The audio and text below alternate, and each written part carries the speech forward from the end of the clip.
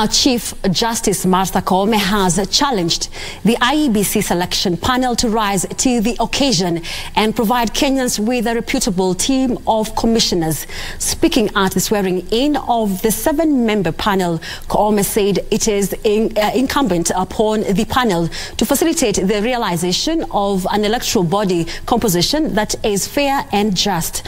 The panel comprises of Novice Euralia Atieno, Bethuel Sugut, Benson Ngugi Njeri, Misati James, Fatuma Saman, Charity, Kisotu, and Nelson Makanda. The 7 are expected to advertise a shortlist, interview, and recommend for appointment new IEBC commissioners.